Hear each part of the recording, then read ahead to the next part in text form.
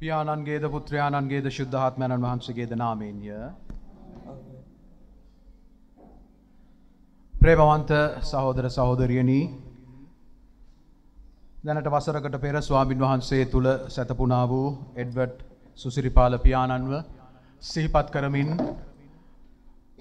ස්වාමින් වහන්සේගේ ශුද්ධ පාමුලට පැමිණ සිටින රදගුරු හිමිපාණන්, වන්දනීය අනුනායකතුමන් සහ ගෞරවනීය පූජකතුමන් තුමියන් සියලු දෙනා ඉතාමත් ආදරෙන් පිළිගන්නවා. ඒ වගේම වැතිමත් ඔබ සියලු දෙනා මේ සවස දෙවියන් වහන්සේගේ ශුද්ධ පාමුලට එක් රැස් වෙන ඔබව පිළිගන්නවා. අපි සදහස් සිතින් ස්වාමින් වහන්සේ තුල මේ ශුද්ධ වූ නමස්කාරයට සහභාගී වෙමු. මොහොතක් අපි නිශ්චලව සිටිමු. සමිඳුන් ඔබ සමගයි, ඔබ සමගද සමිඳුන්. නැවත නැගිටීමද ජීවනයද මමය, මා කෙරෙහි අදහන්නා මල නමුත් ජීවත් වන්නේය. ජීවත් වන්නා වූ යමෙක් මා කෙරෙහි අදහන්නේද හෙතෙම කිසි කලකත් නොනස්නේ ඇයි ස්වාමින් වහන්සේ වදාරන සේක. ජීවත් වෙමු නම් ස්වාමින් වහන්සේ උදෙසා ජීවත් වෙමුව, නොහොත් නසිමු නම් ස්වාමින් වහන්සේ උදෙසා නසිමුව. ඒ නිසා අපි ජීවත් වෙතත් මැරෙතත් ස්වාමින් වහන්සේගේය. මක් නිසාද ක්‍රිස්තුස් වහන්සේ නැසුනේත් නැවත ජීවත් වුනේත් මලවුන්ගේද ජීවතුන්ගේද ස්වාමින් වහන්සේ වන පිණිසය. දෙවිඳුන්ට ආසිරි වේවා. එතුමන්ගේ රාජ්‍ය සදවටම ආසිරි වේවා. ආමේන්. ගීත පත්‍රිකාවේ පළමුවෙනි ගීතය අපි එක්ව ගායනා කරමු. යහපත් පෙමැති ජේසුතුමා, එඬේ රාමා එඬේ රාමා.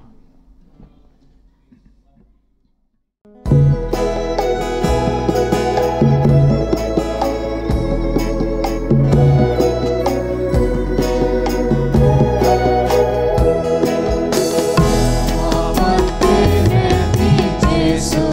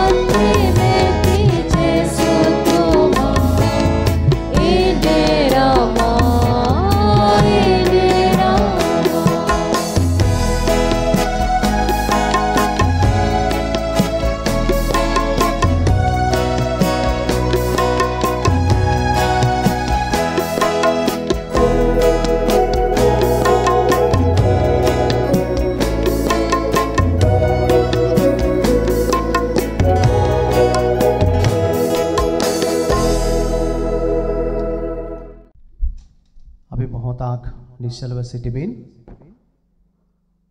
අපේ ජීවිතය ගැන අපි මෙනෙහි කරමු. අපි උදේ අවදි මොහොතේ පටන් රාත්‍රී නිින්දට යන මොහොත දක්වාම අපි ස්වාමින් වහන්සේගේ වචනේ කඩ කරමින් අපි ස්වාමින් වහන්සේගෙන් ඈත් වෙලා ජීවත් වෙනවා වෙන්නට පුළුවන්. ස්වාමින් වහන්සේ අපට නිතර මතක් කරන උන්වහන්සේගේ පාද පාමුලට එන විට අපේ ජීවිතය ගැන හිතා බලන්නට කියලා. උන්වහන්සේ ඉදිරියේ අපේ ජීවිතය ගණන් ගන්නට බෑ කියලා උන්වහන්සේ අපට මතක් කරනවා. නමුත් උන්වහන්සේ අපට දෙන කරුණාව තුල අපි උන්වහන්සේගේ ඒ මහා කරුණාව අත්දකින්නට යනවා. ඒක නිසා මේ මොහොත අපි ජේසුට බාර වෙමු. අපගේ වැරදි අපි මතක් කරගනිමු. උන්වහන්සේ කියනවා තලුණා වූ බිඳුණා වූ සිතක් කිසි කලෙක අහක දමන්නේ නැහැ කියලා.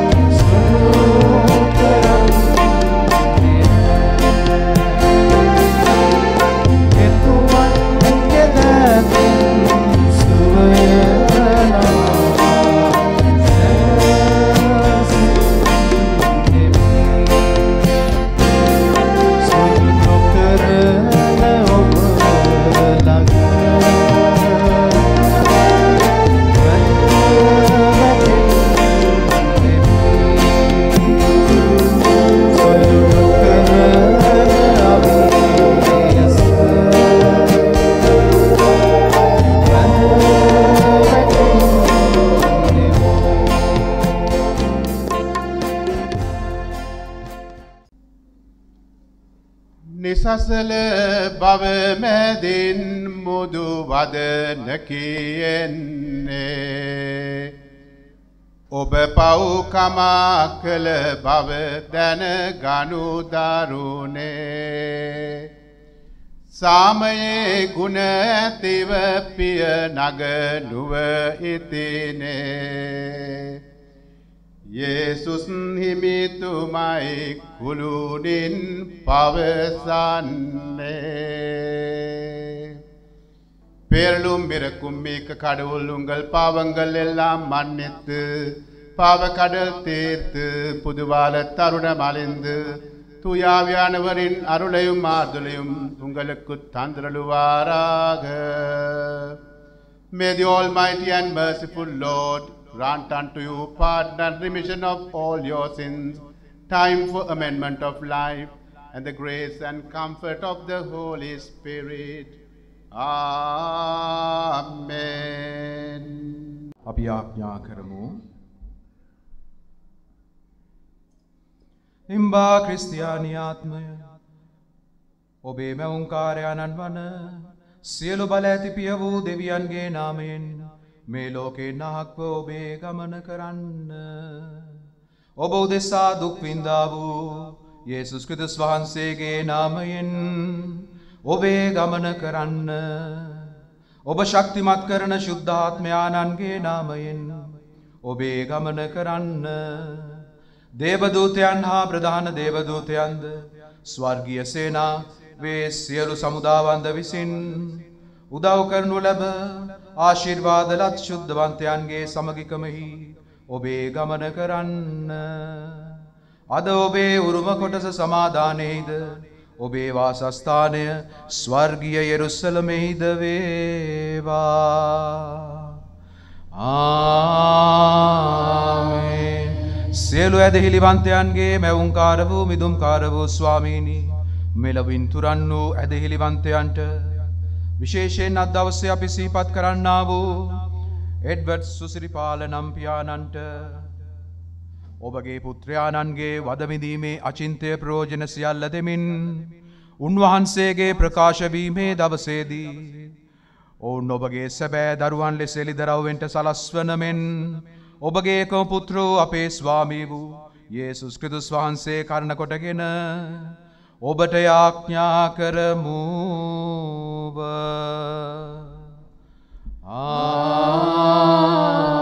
ආමේන්. ගෞරවනීය රජගුරුතුමාගෙන්ද ආනුනායකතුමාගෙන්ද පැමිණි සිටින පූජක තුමන් සහ තුමියන්ලාගෙන්ද සහෝදර බැතිමතුන් සියලු දෙනාගෙන්ම අවසරයි. මම අද මෙතෙන් ආවේ මගේ සීයා කියන්නේ අද දවසේ පළවෙනි අවුරුද්ද සිහි කිරීම වෙනුවෙන් අපි මේ මෙහෙය සූදානම් කරා. මගේ සීයා එඩ්වඩ් සුසිරිපාල මගේ සීයාගේ ජීවිතය ගැන සහ සීයා මගේ ගමට සමාජයට සීයාගෙන් වුණ ගුණයහපත්කම් සීයාගෙන් ලැබුණ දායාද මේ දේවල් ගැන පුංචි වචන පේලියක් ඔයාලා අතර තියන්න තමයි මම අද ඔයාලා ඉස්සරහට ආවේ. මගේ සීයාගේ උපත සිද්ධ වෙන්නේ 1942 අවුරුද්දේ ජනවාරි මාසේ 26 වෙනිදා. මේ ගමේදීම තමයි උපත ලබන්නේ. ඩාවිඩ් සහ අසේනා කියන මගේ ආදරණීය කිරියම්මා සහ කිරියත්තර දාව තමයි මගේ සීයා උපත ලබන්නේ. ඉතින් සියලු දෙනෙක්ගෙන් යුත් පවුලේ බාලම දරුවා විදිහට මේ ලෝකයට එළිය දකින මගේ සීයා හරිම ගුණයහපත් කුඩා කාලේ ඉඳන්ම හරිම ආදර්ශමත් විදිහට අපූර්ව මිනිසෙක් විදිහට ලස්සනට සුන්දරව ගොඩනැගුණා. මූලික අධ්‍යාපනය ලබන්නේ අපි කවුරුත් දන්න එස්.ඒ. විද්‍යාලය නැත්නම් ගැලවීමේ හමුදාවට දේවස්ථානයට අයත් පාසලෙන් තමයි මූලික අධ්‍යාපනය ලබන්නේ. ඉන්පසු විවිධ විභාග තරඟ ආදීන් සමත් වීමෙන් අනතුරුව ඔහු තමන්ගේ රැකියා ජීවිතය ආරම්භ කරනවා. වැවිලි කර්මාන්ත ආයතනයට සම්බන්ධ රජයේ ආයතනයක ඔහු සේවය කරන්නට සේවකයෙක් විදිහට වැඩ රාජකාරිය ආරම්භ කරනවා. ඒ අතරතුර බොහෝ කාලයක් ඔහු එතන සේවය කරනවා.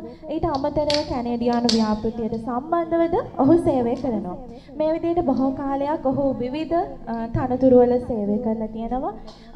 ඒ වගේම ඒ කාලය තුල තිබුණ දේශපාලන වාතාවරණ මතාන්තර මේ දේවල් එක්ක සමහරක් අවස්ථා මගේ සියයට මගහැරුණා කියලා ඉස්සර දවසක මේ වගේම හවස් අරුවක මාත් එක්ක දොඩමළු වෙනකොට කියලා තියෙනවා. මගේ සීයා ඇත්තටම අපූර්වම සුන්දර මිනිස්සෙක්. මට වචන වලින් කියන්න ඇත්තටම අමාරුයි. මගේ සීයා හරිම උතුම් මිනිස්සෙක්. එයා ගාව තිබුණ ගොඩාක් යහපත් ගුණධර්ම. එයාට Tamante දරුවෝ 3 දෙනෙක් හිටියා වුණාට එයාට මේ ගමේම හිටිය හැමෝම දරුවෝ. එයා ඕනම කෙනෙක්ට ඕදනක් උපදෙසක් දෙන්න කවදාවත් මැලි වෙච්ච කෙනෙක් නෙවෙයි. ගමේ දේවස්ථානයේ සමිති සමාගම් වල මේ සියලුම කාර්යභාරවලදී ප්‍රමුඛත්වය අරගෙන නායකත්වය අරගෙන හරි අපූර්වයට ඒ වැඩ රාජකාරී ටික නිම කරා. නත්තල එනකොට අපි නත්තල වෙනුවෙන් සූදානම් වෙනකොට මගේ සීයාත් ඒ වෙනුවෙන්ම සූදානම් වුණා. ඔහු ඒ වෙනුවෙන්ම අලුතෙන් කැරොල් ගීතිකා හදනවා, නාට්‍ය හදනවා. හරි අපූර්ව කාලයක් මට සුන්දර ළමා කාලයක් උරුම වෙලා තිබුණා. මම ඇත්තටම කියන්න කැමතියි මගේ අම්මා තාත්තා ඇසුරේ හැදුනට වඩා මම හැදුනේ මගේ ආච්චි සීයායි එක්ක. ඉතින් එතකොට මට ඒ සීයාගේ ආభాෂය ගොඩාක් දැනෙලා තියෙනවා. මම චූටි කාලේ ඉඳන් අපි සහෝදරයෝ 4-5 දෙනෙක් ඉන්නවා. ඒ කියන්නේ සීයාගේ මොනුපුරු. අපි සියලු දෙනා වට කරගෙන සීයා අපිට කියලා දෙනවා. ඔයාලා කොහොමද යන්න ඕනි? ඔයාලා කොහොමද කතාවක් කරන්න ඕනි? ඔයාලා සින්දු කියන්න ඕනි කොහොමද? ඒ කියන්නේ හැමදේම අපිට හරි ලස්සනට කියලා දුන්න සුන්දර මිනිස්සෙක්. ඉතින් මම දන්නවා මගේ මාමලා දෙන්න, මගේ අම්මා එයාලා ඒ කට්ටියගේ අද සමාජයේ යාලා ඉන්න තැන, එයාලා සමාජයේ දරන තනතුර මේ හැම දෙයකටම හෙවණැල්ල වගේ හැමදාම යෝධ පෞරක්ව මගේ සීයා හිටියා. අද මගේ මාමා මෙතන ලස්සනට මේ පූජාව මෙහෙවනවා.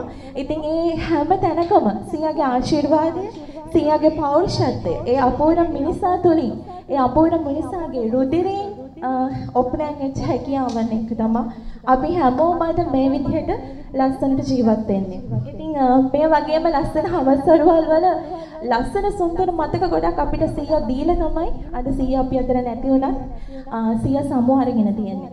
ඇත්තටම මිනිස්සෙක්ගේ මතක තමයි අපේ මිනිස්සයා ජීවත් හිටිය කාලේ අපි තුල ඇති කරපු හැඟීම් මතක තමයි දවසක අපිව ලස්සනට ඒ කෙනාව සිහි කරද්දී මතකයට එන්නේ. ජීවිතේ ගොඩාක් බාධක එක්ක ඉස්සරහට ආපු කෙනෙක් මගේ සීයා. ගොඩාක් ඇනුම් බැනුම් බාධක මේ හැමදේම තුළ විශේෂයෙන්ම ජේසුස් ස්වාමීන් වහන්සේගේ ආශිර්වාදය තුළ ඉස්සරහට ආපු කෙනෙක්. ඉතින් සීයාගේ ගුණ වර්ණනාව තුළ ඇත්තටම මට කියන්න වචන නැහැ. ඒ තරම් අපූර්ව මිනිසෙක් අපේ ජීවිතය තුළ සීයාගේ දරුවෝ 3 දෙනාගේම ජීවිත ඇතුලේ අපූර්ව වෙනසක්, අපූර්ව ආදරයක්, ඒ වගේම මෙතන ඉන්නවල හැමෝගෙම ජීවිත තුළ මොනවාම හරි මතකයක් ඇති මගේ සීයා හා සම්බන්ධ වෙච්ච. ඉතින් ඒ අපූර්ව මනුස්සයාගේ නික්ම යාම ඇත්තටම ලොකු වේදනාවක්, කම්පනයක්. ඒ වුණාට මම විශ්වාස කරනවා ඒ මතක තුලින්, ඒ ආදර්ශ තුලින්, දුන්න පෞරුෂය තුලින් අපි හැමදාම ලස්සනට මේ ලෝකේ ඉස්සරහට යාවි.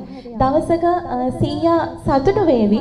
තමන්ගේ දරුවෝ මොනපුරෝ තමන්ගේ නාමය තුළ, පෞරුෂත්වය තුළ ඉදිරියට යද්දී, නායකත්වය තුළ ඔප්නෑන් වෙද්දී ඒ දේවල් වලින් සතුටු වේවි. ඉතින් වෙනදා මේ වගේ පූජාවකදී එහෙම නැත්නම් ලොකු උත්සවයකදී නොඅඩුව අඩුවක් තිබුණ නැහැ. මගේ සීයා හිටියා මේ දේවස්ථානයේ කොහේ හරි සිව්කණක ඒ මූණ දැක ගන්න තිබුණා. ඉතින් අද ඒ අඩුව දැනෙනවා. ඒ වුණාට මම විශ්වාස කරනවා කොහේ හෝ තැනක ඒ සුවඳ, ඒ ගුණ සුවඳ ඇති කියලා. ජේසුස් වහන්සේ තුරුලේ ඒ ආත්මය සැතපෙනවා ඇති කියලා මම විශ්වාස කරනවා. ඉතින් මා තවදුරටත්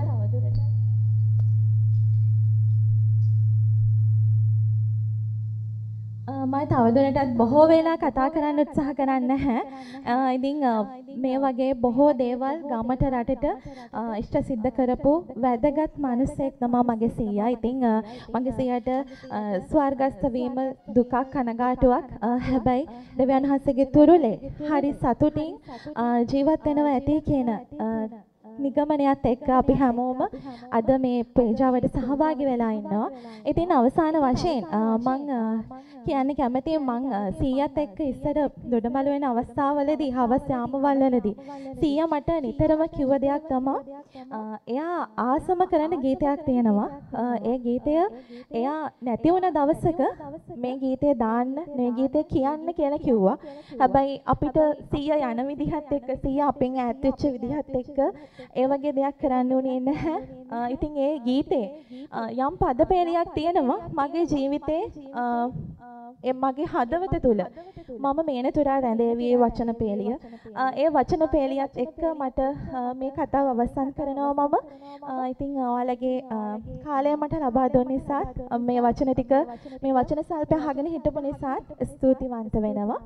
ඉතින් මම ගීතේ සල්ප කොටසක් ගායනා කරලා මාගේ මේ ගුණ වර්ණනාව මෙතකින් අවසන් කරනවා.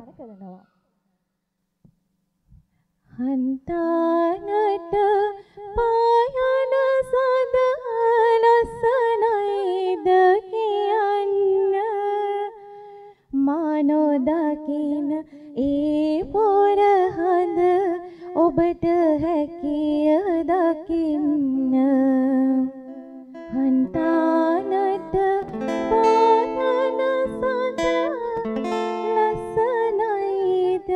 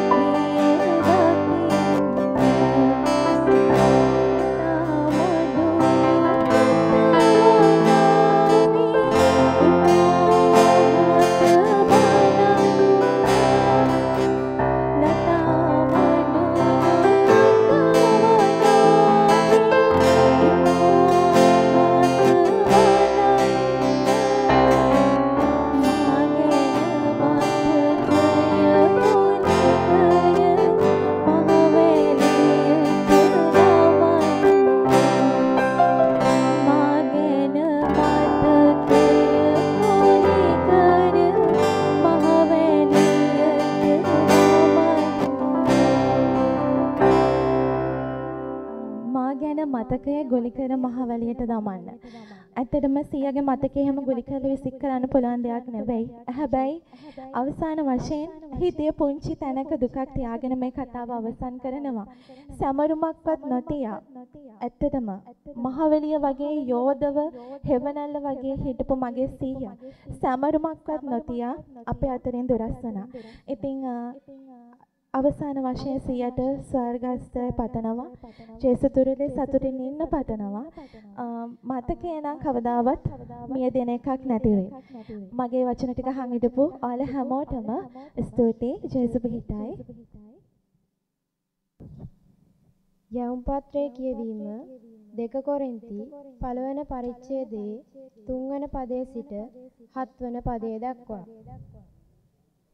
පීඩා මැද තුති පැසසුම් කාරුණික පියාණන් වූද සකල සැනසීම දෙන දෙවියන් වූද අපගේ ස්වාමීන් වන ජේසු ක්‍රිස්තුස් වහන්සේගේ පියාණන් වන දෙවියන් වහන්සේට ප්‍රශංසා උන්වහන්සේ අපගේ සෑම පීඩාවලදී අප සනසනසේක.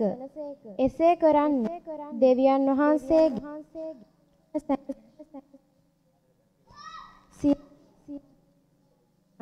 සනසන්නට අපටත් හැකිවනු පිණිසය. ක්‍රිස්තුස් වහන්සේගේ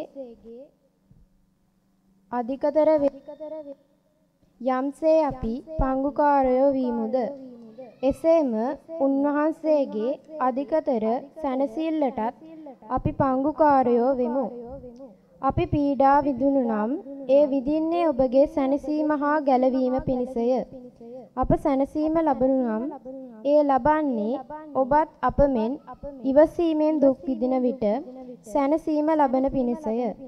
ඔබ ගැන අපේ බලාපොරොත්තුව ස්ථීරව පවතී. මන්ද දුකට පංගුකාරව සිටින ලෙසම ඔබ සැනසීමටත් පංගුකාරයන් වන බව අපි දනිමු. යවුම් පත්‍රයේ කියවීම මෙසේය.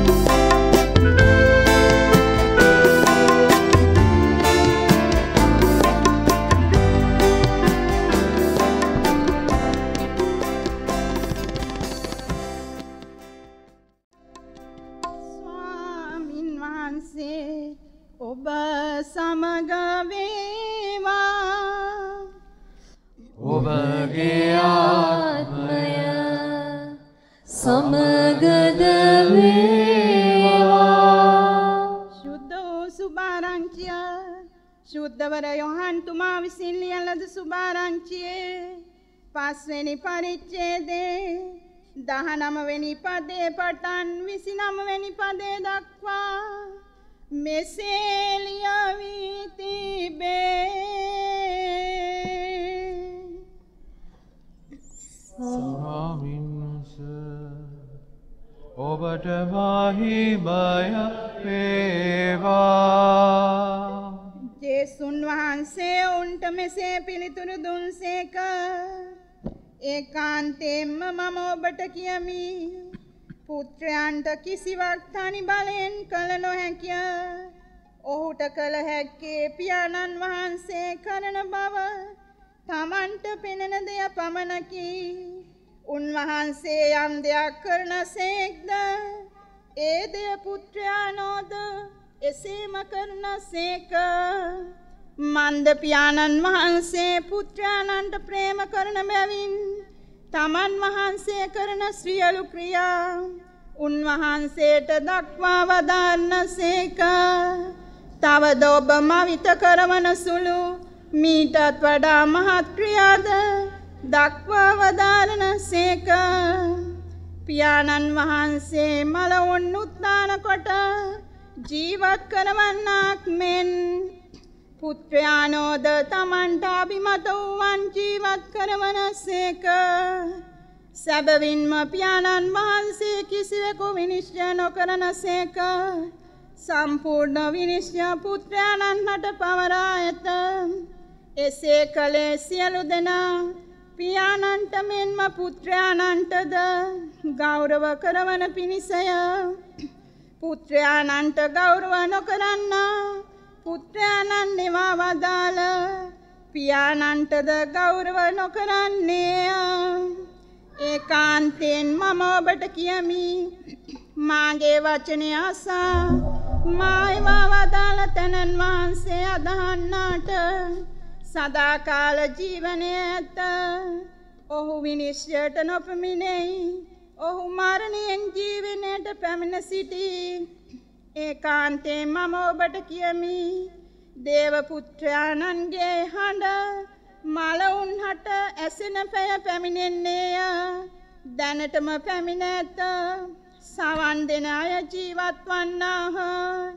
පියාණන් වහන්සේට තමන් තුළම ජීවනදායක බලය තිබෙන්නක් මෙන්ම පුත්‍රයාණන්ටත් තමන් තුළ ජීවනදායක බලය ඇතිව සිටින්ට උන්වහන්සේ වරය දුන්සේක.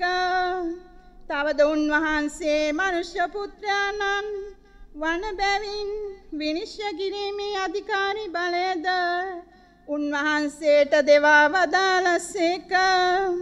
මේ ගැන මවිත නොවන්න මන්ද සොහොන්ගත සියල්ලන්ට උන්වහන්සේගේ හඬ ඇසෙන පැය පැමිණෙන්නේය. එවිට යහපත කළ අය සදාතන ජීවනය සඳහා උත්ථාන කරනු ලබති. අයහපත කළ අය විනිශ්චය සඳහා උත්ථාන කරනු ලබති. කිතු සමිඳුන්ගේ සුභාස්න මෙසේය. යස් වහන්සේ ඔබට ප්‍රශංසා වේවා. අද දවසේ එඩ්වඩ් සුසිරිපාල මහත්මයාගේ සීකිරීමේ දෙවමෙහි දහම් පණිවිඩය සඳහා ආරාධනාව ලැබ අප සමග සිටින ශුද්ධවර යොහන්තුමාගේ දේවස්ථානය ගැටඹේ දේවස්ථාන පළාත් භාර ගෞරවනීය නිශාන්ත ප්‍රනාන්දු දේවගැතිතුමාට මා ආරාධනා කරනවා දහම් පණිවිඩය බෙදා ගන්නා ලෙස. එක් කොටසක් සිටිනවා මැරෙනවා කියලා හිතාගෙන ඉන්න අය. මැරෙනවා කියලා හිතාගෙන ඉන්න අය. තව කොටසක් ඉන්නවා මැරෙන්නේ නැහැ විදිහට හැසිරෙන අය. තමන් අමරණීයයි කියලා හිතන අය. ඒතර දැන් මේ මැරෙනවා කියලා හිතන අයගේ ගත පැවතුම් මොනවද? ඒ අය සරලයි. දීපල මිල මුදල් නම්බු නාඹවලට එච්චර ගැතිකම් කරන්නේ නැහැ. ඒ අය යථාර්ථයට මුහුණ දෙනවා. අන්‍යයන්ට මුළු සිතින් උදව් උපකාර කරනවා. මා සරල ලෙස කරුණු කීපයක් කිව්වේ. අපි බයිබලයේ දෙස යොමු වෙද්දී යහපත් සාමාරිතයා වගේ අනික් කොට්ටාසිය මොකක්ද? ඔවුන් මැරෙන්නේ නැහැ කියලා හිතන අය. ඔවුන් සරල බවින් තොරයි. බොරුව ආටෝපය වැඩි අධික ලෙස රැස් කරනවා. තණ්හාවෙන් යුක්තයි. ලෝභ ලෙස ක්‍රියා කරනවා. අනෙකාගේ දුකේදී වේදනාවේදී ඒ ගැන තැකීමක් කරන්නේ නැහැ. සුද්ධ බයිබලයට අවධානය යොමු කරද්දී අර ධනපතියා වගේ ලාසරස් සමග වෙන කතාවේදී කිතුණුවන් ලෙස ප්‍රේමවන්ත ආලුනි මේ කොට්ටාස දෙකෙන් ඔබයි මායි කොතනද ඉන්නේ? අද සුසිරිපාල පියාණන්ගේ එසේත් නැත්තම් ගමට ආවේනික බණ්ඩ අයියා බණ්ඩ අංකල් එතුමාගේ ජීවිතය ගැන දෙවියන් වහන්සේට තුති පුදාද්දී අපිට කොහොමද මේ කොට්ටාස දෙකෙන් අභියෝග කරගන්නේ? මා විශ්වාස කරනවා අනිවාර්යෙන්ම සුසිරිපාල අංකල් අර මැරෙනවා කියලා හිතාගෙන ජීවිතය යථාර්ථවාදීව ජීවිතුණු පුද්ගලෙක්. අපි සුභාරංචියට අපගේ අවධානය යොමු කරද්දී ජේසුස් වහන්සේ සාමාන්‍යයෙන් උන්වහන්සේ ගැන වැඩි කතා නොකලත් මේ බයිබල් පාඨයේදී උන්වහන්සේට තිබෙන බලය ගැන උන්වහන්සේ අවධාරණය කරනවා. පියාණන්ගෙන් පුත්‍රයාට ලැබී ඇති ඒ බලය වරම ගැන අපි බැලුවොත් 5 වෙනි පරිච්ඡේදයේ අප විසින් ඇසුවා වූ යොහාන් සුභාරංචියේ 25 වෙනි පදයත් 26 වෙනි පදයත් මෙන්න මෙහෙම කියනවා. ඒකාන්තයෙන් මම ඔබට කියමි. දේව පුත්‍රයාණන්ගේ හඬ මලවුන් හට ඇසෙන පෑ පැමිණෙන්නේය. දැනටම පැමිණ ඇත. සවන් දෙන අය ජීවත් වෙති.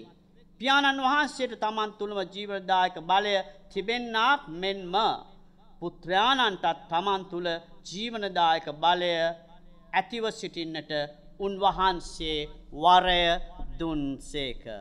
උන්වහන්සේ මෙම කොටසෙන් උන්වහන්සේට තිබෙන බලය උන්වහන්සේ පැහැදිලිව ප්‍රකාශ කරනවා. අපි 5:29 වෙනි පදය ඉතාමත් වැදගත් පදයක් ප්‍රේමවන්තායලුනි. එවිට යහපත කළ අය සදාතන ජීවනය සඳහා උත්ථාන කරනු ලබති. අයහපත කළ අය විනිශ්චය සඳහා උත්ථාන කරනු ලබති.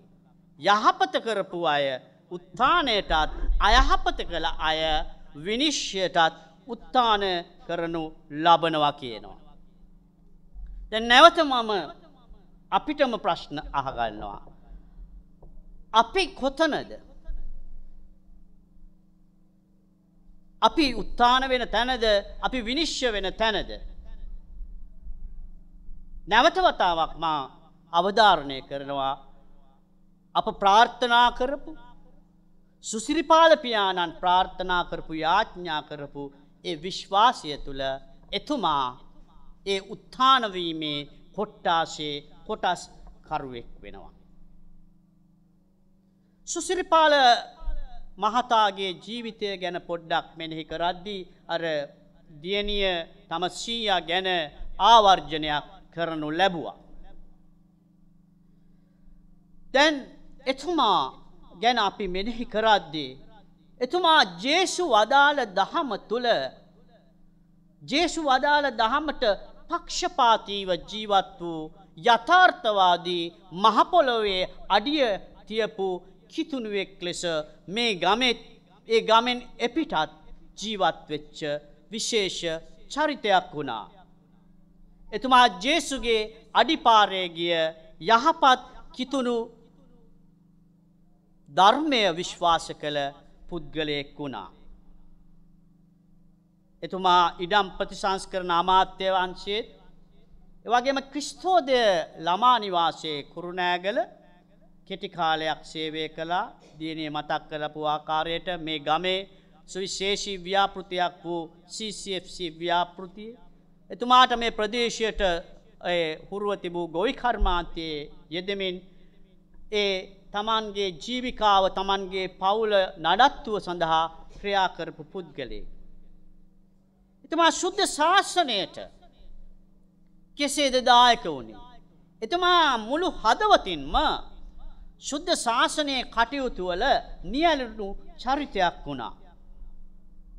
ඒ නියැලුණු චරිතය සුද්ධ ශාසනය තුල ක්‍රියාත්මක වෙද්දී එතුමා ඉතාමත් අවංක ලෙස දෙවි හාමුදුරුවන්ට පක්ෂපාතීව ක්‍රියා කරපු පුද්ගලයෙක්. එනිසා එතුමා විශේෂම මේ හේවාදී වල සභාව මුල් කරගෙන ඒ විවිධ මට්ටමේ තනතුරු දරමින් කාරක සභිකයෙක් ලෙස දියෝකීසි මට්ටමින් දියෝකීසි මන්ත්‍රණ සභා නියෝජිතයෙක් ලෙස එවැගේම විවිධ ක්ෂේත්‍රවල ඉතාමත් සුන්දර මිනිසෙක් ලෙස එතුමාගේ ඒ කටයුතු සේවාවන් එතුමා මේ ගමන් පිටත් ඒ අධ්‍යාත්මික කරුණ කාරණාවලදී නියැලුණා. ඒතර සමාජයට කොහොමද එතුමා සමාජයට ඒ සමාජයේ විශේෂම ගම මුල් කරගත් විවිධ සමිති සමාගම් වල ක්‍රියාකාරී කටයුතු වල යෙදුණු පුද්ගලයෙක් බවට එතුමා පත් වුණා. එහිදී එතුමා නිරතුරුව පරාර්ථකාමී ජීවිතයක් තුළ ඒ කටයුතු නියැලෙන්නට එතුමා උත්සාහ කරපු කෙනෙක්. ඒතර නිවසට එද්දී අපේ ආදරණීය ග්‍රේට් ඇන්ටිට ආදරණීය ස්වාමි පුරුෂයෙක් අවුරුදු 49ක් වැනි විවාහ ඒ දිවියේ වන්දනා ගමනක් ඔවුන් දෙපළට ගමන් කරන්නට හැකියාව ලැබුණා. තම දරුවන්ට පමණක් නෙමෙයි අර දියුණිය ප්‍රකාශ කරපු තම දරුවන්ගේ දරුවන්ටත් ඒ ආකාරයෙන්ම ආදරය කරපු සීයා කෙනෙක්. ඔබ ඒ ගීතය කියද්දී මට මගේ පියාව මතක් වුණේ. මගේ පියත් ඔය මායක කියන්න ගියොත් මට මේ දේශනාව කරන්න හම්බෙන්නේ නැහැ වචනේ එන්නේ නැහැ. ඔය ගීතයට හරි ආසයි. ඉතින් ඒ දරුවන්ට දරු මුණුපුරන්ට හරිම ආදරේ කෙනෙක් ලෙස ඒ දියණියන්ගේ මුවින්ම එය අපිට ඇය සනාථ කළා. ඒ විතරක් නෙමෙයි තම අසල්වාසීන්ට ඥාතීන්ට ගම්වාසීන්ට හිතයිසී පුද්ගලයෙක් විදිහට ජීවත් වුණා. ප්‍රේමවන්ත ආයලුනේ මිනිස්සෙක් ජීවත්ව සිටිද්දී සහ ජීවිතේ සමුගත්තම අපි ගොඩාක් දේවල් කතා කරනවා. නමුත් මේ පියාට ඒ ජීවිතේ ජීවත් වෙද්දී ජීවිතෙන් පසුව සමුගනිද්දී ඒ ආකාරයෙන් මේ කටයුතු ටික ඒ ආකාරයෙන්ම ඒ සිදුවීම් ටික කියන්නට පුළුවන් වූ චරිතයක් බවට පත් වෙලා සිටියා. අපි යවුම් පත්‍රයට අපගේ අවධානය යොමු කරද්දී 1 කොරින්ති 1 වෙනි පරිච්ඡේදයේ 5 වෙනි පදය.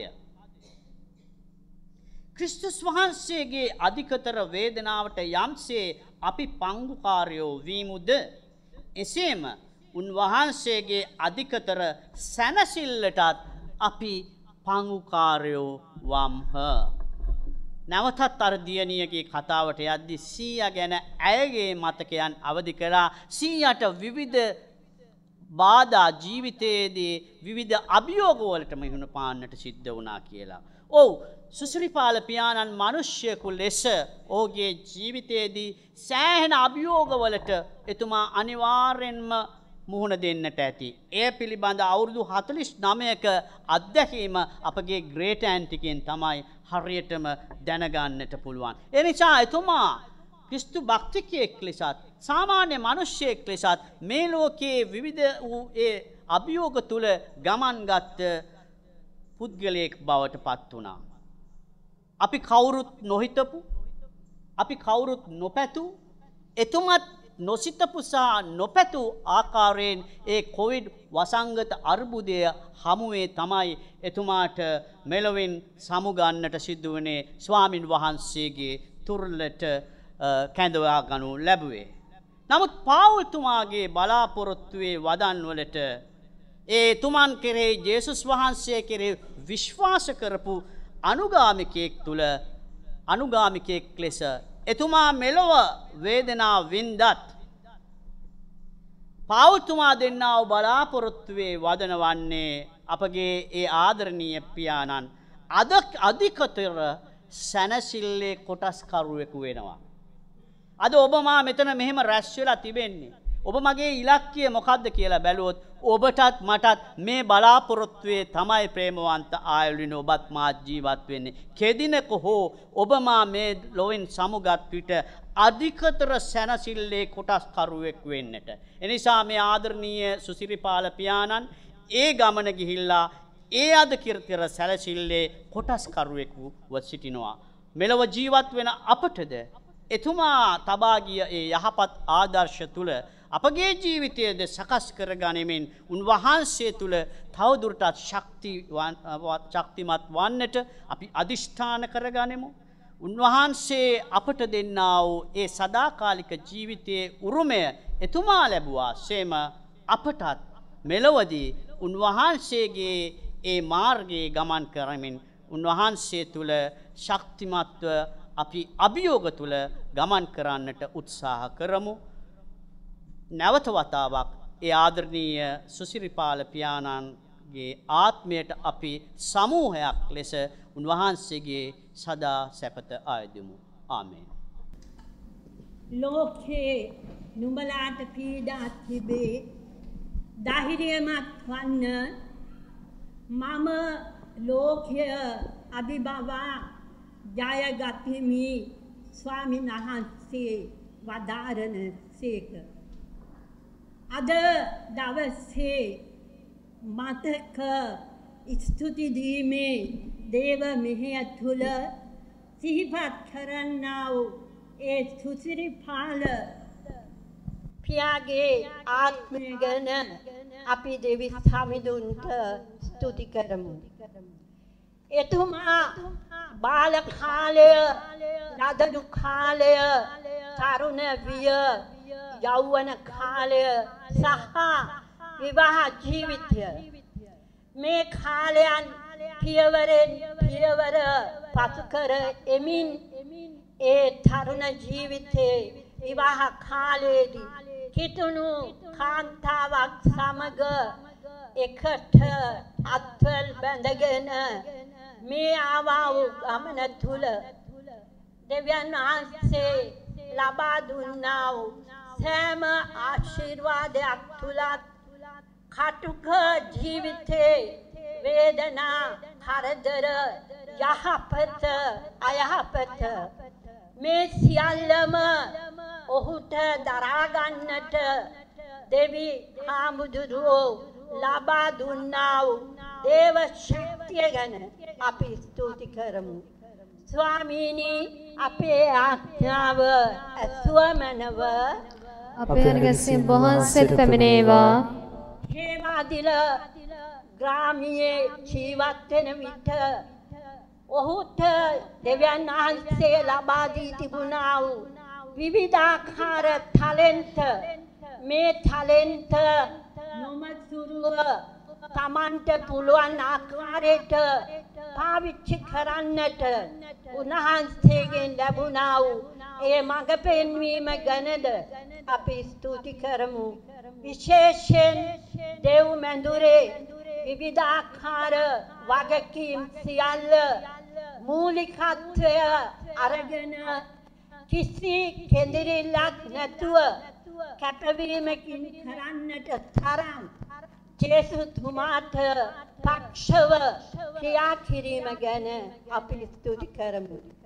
පියෙක් හැටියට දරුවන්ටත් පුරුෂයෙක් හැටියට බිරිඳටත් ඒ දෙදෙනාගේ පෞල් ජීවිතය ඒ බර අවසානයේ දක්වා ගෙන යන්නට දරුවන්ට හරි මාර්ගය පෙන්වා දෙන්නටත් ඒ වගේම දෙවියන් වහන්සේගේ මිදිවත්තේ සේවය සඳහා එතුමා තමාගේ පුතණුවෙක් කැප කරන්නට තරම් නිහතමානී විශ්වාසවන්ත ජීවිතයක් ලබා දීම ගැන අපි ආඥා කරමු.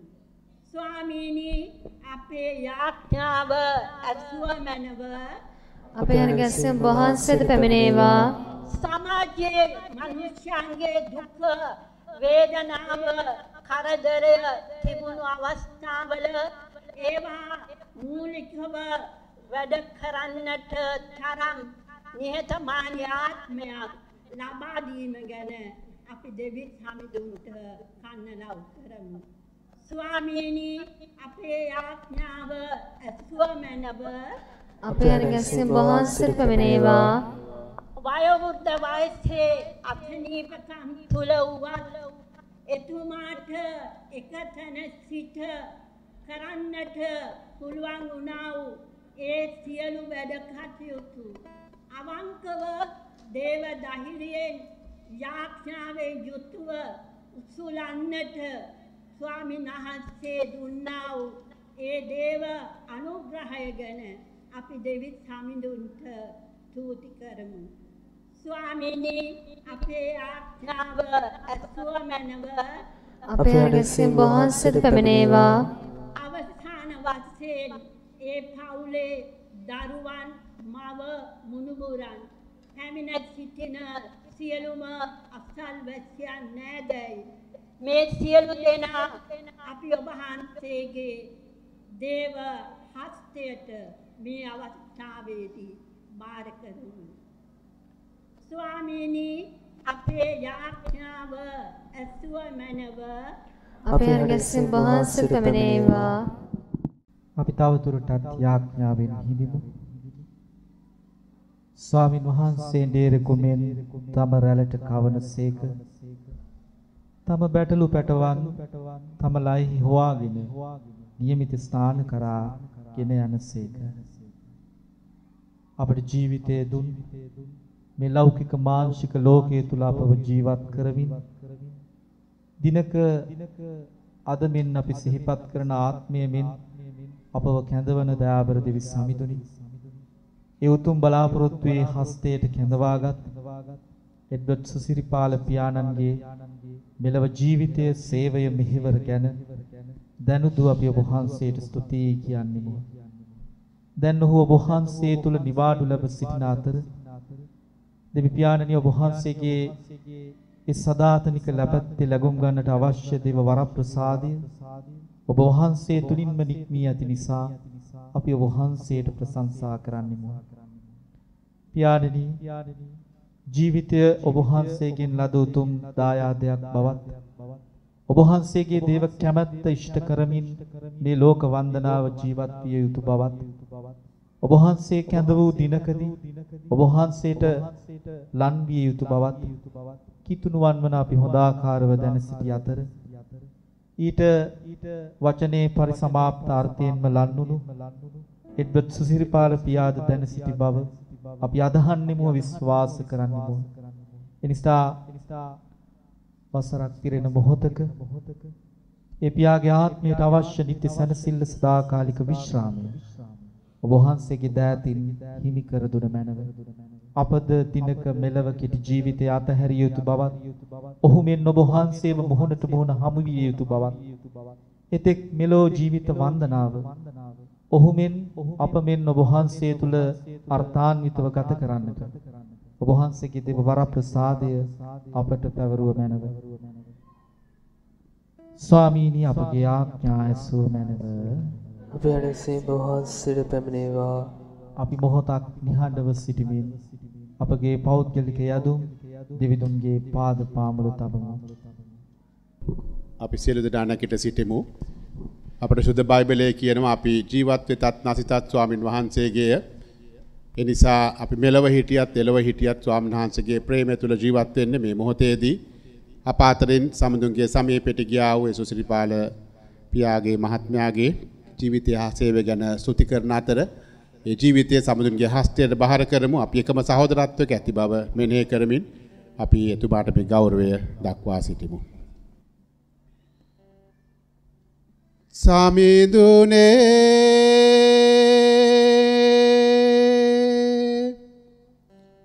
සෝතැවුලින් යලි නොනැගෙන සෝකුසුමන් යලි නොනැගෙන සදා ජීවනේ බැබලෙන සුදුවරයින් හා ස්වර්ගයේ ඔබගේ මෙහෙ කරුට නිතින සදා සුවය දෙන් සමිඳුනේ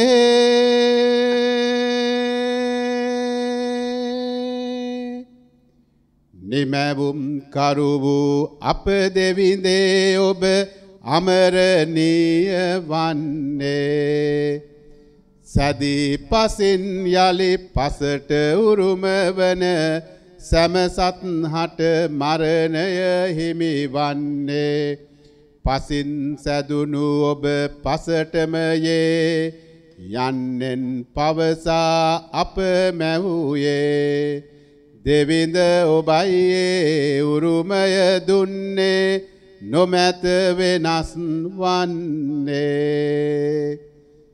දුවිල්ලට අපි නැවත හැරියමු සොහොන් මතින් හඬ හඬා වැටි දුවිල්ලට අපි නැවත හැරියමු සොහොන් මතින් හඬ හඬා වැටි සමිඳුනි අපගේ උරුම ලෙසින් හලෙලුයා කීකයමින්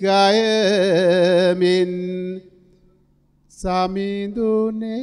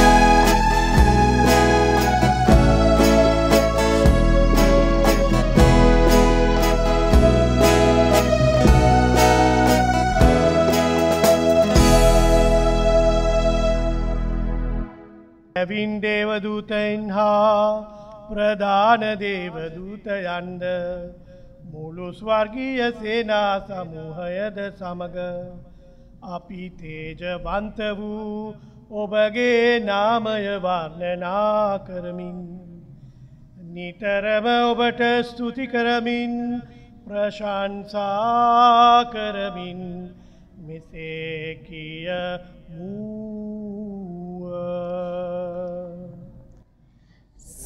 සේනාවන්ගේ ස්වාමියෝ දෙවියන් වහන්සේ ශුද්ධ ශුද්ධ ශුද්ධ ස්වර්ගයා පුතුලයා ඔබගේ තේජසේ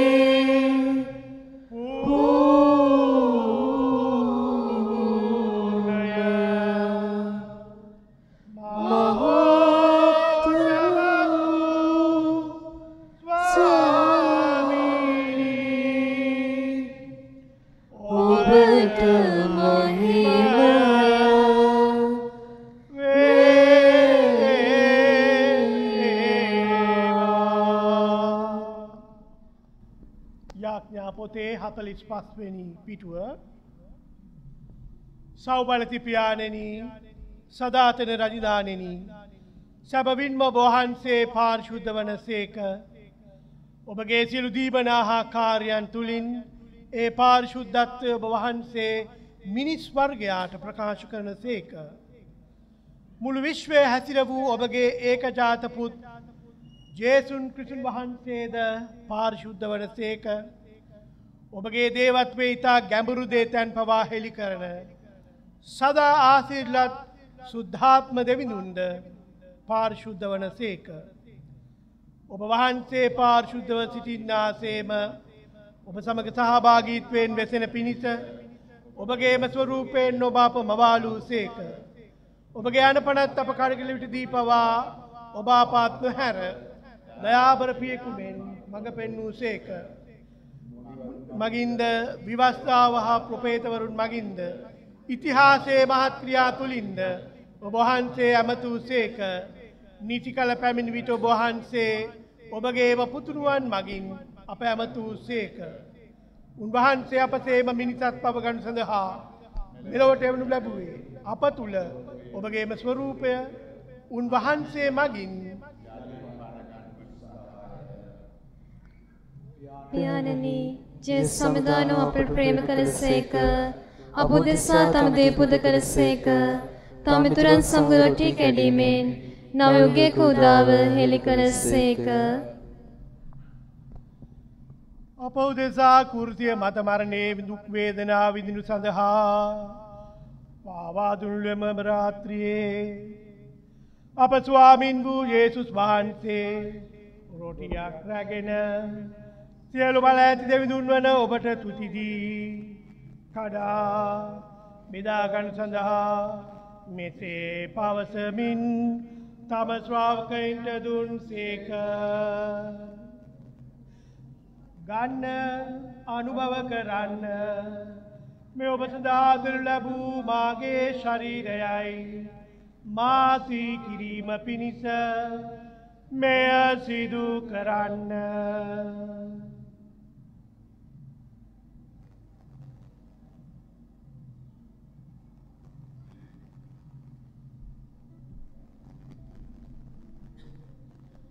එලෙසින්ම රාත්‍රී භෝජනාවසානයේදී මිදිඋස බඳුනගත් උන්වහන්සේ ඔබට තුති දීමෙන් පසුව මෙසේ පවසමින් තම ශ්‍රාවකයින්ට දුන්සේක ඔබ සියලු දෙන මෙයින් පානය කරන්න ඔබ සඳහාද මුළු මිනිස් සත වෙතද පෞකමාව සඳහා වගුරනු ලබන නවගිවිසුමේ මාගේ රුධීරය මෙයයි ඔබේ පානය කරන සෑම විටම මාසී කිරීම පිණිස එසේ සිදු කරන්න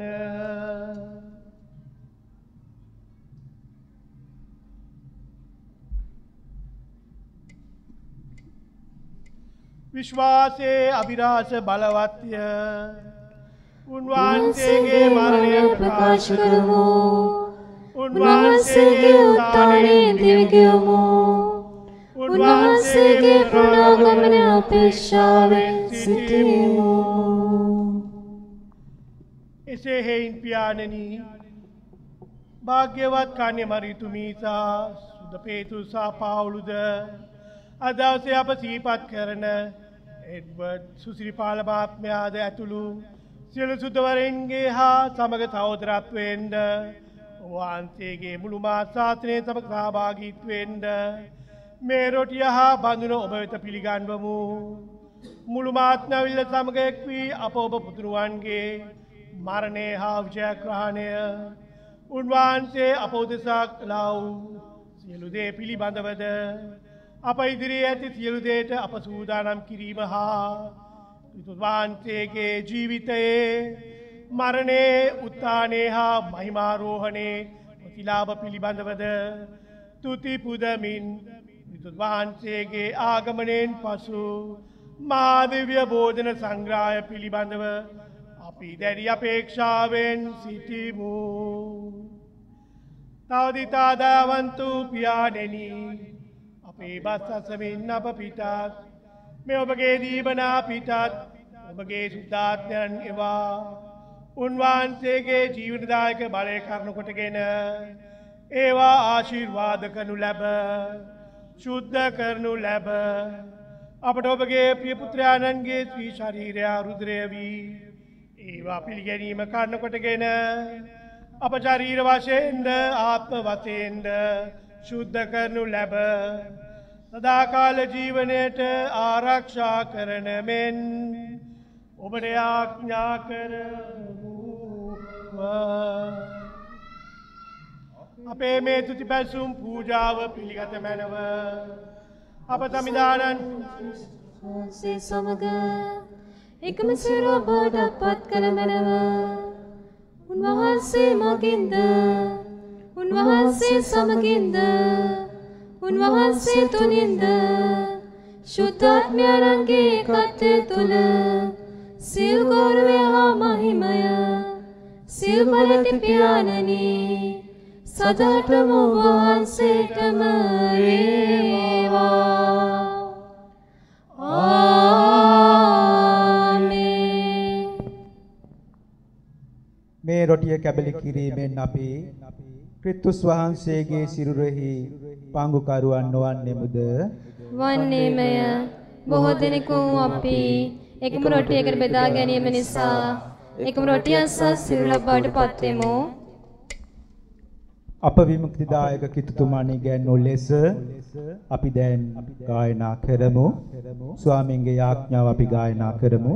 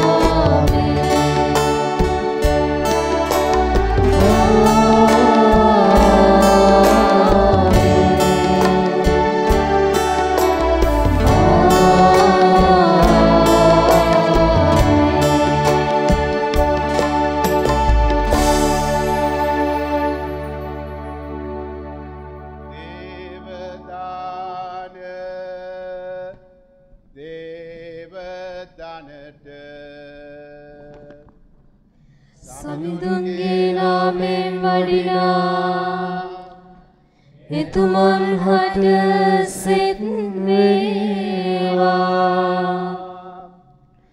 මහයලින් ජය ශ්‍රී මහයලින් ජය ශ්‍රී මහයලින් ජය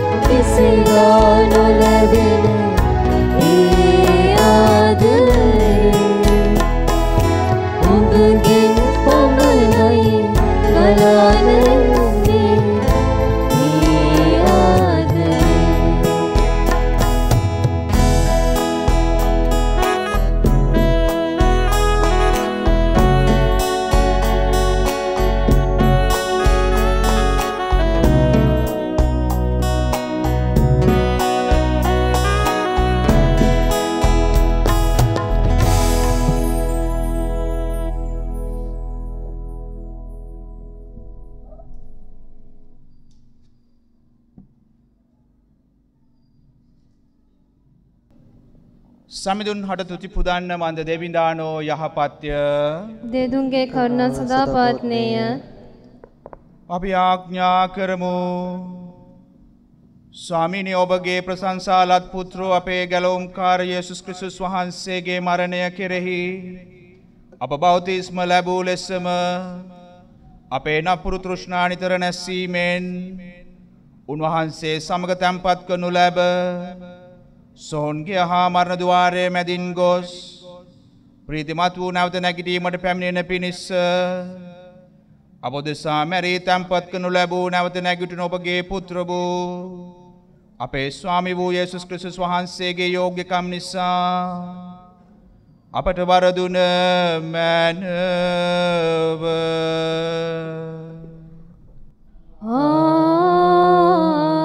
ආමේන්. අප සියලු දෙනාම එක්ව ස්වර්ගික මේසෙන් ආහාර දැව පෝෂණය කිරීම ගැන දෙවියන්ට තුති පුදමින් සුදීමේ කෙටි යාඥාව එක්ව කියමු. සියලු බල ඇති දෙවිඳුනි ඔබගේ පුත් යේසුස් ක්‍රිස්තුස් වහන්සේගේ ශරීර හා රුධිරයෙන් අප පෝෂණය කිරීම ගැන අපි ඔබට තුති පුදමු. උන්වහන්සේ තුලින් ජීවමාන පූජා යාගයක් ලෙස අපි අපම ඔබ වහන්සේට පූජා වෙමු. ඔබගේ ප්‍රශංසාව හා මහිමය උදෙසා දිවිගෙවන්නටත් සේවා සදන්නටත් ඔබගේ ශුද්ධාත්ම බලයෙන් යුතුව අප ලෝකයට යවනු මැනව. ආමේන්. මේ නිහඬතාවය තුළ අපගේ සිත් සතන් එකතෙන් කර ගනිමු. අප ජීවත් වෙතත් නැතිතත් ස්වාමීන් වහන්සේගේ බව මෙනෙහි කරමු.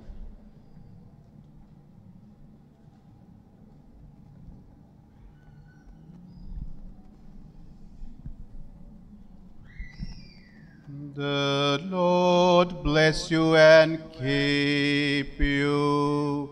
The Lord make his face to shine upon you and be gracious unto you. The Lord lift up his countenance upon you and give you peace.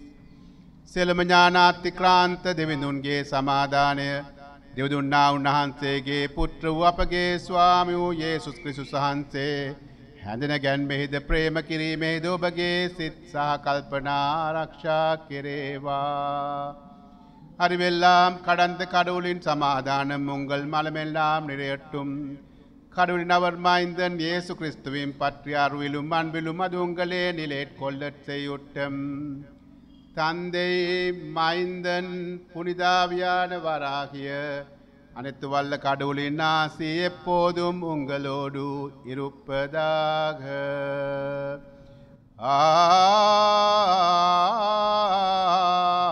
ආමෙන්. අපි සමාදානයෙන් ලෝකයට පිටත්ව යමු. කිතු සමිඳුන්ගේ නමින්ය. ආමෙන්.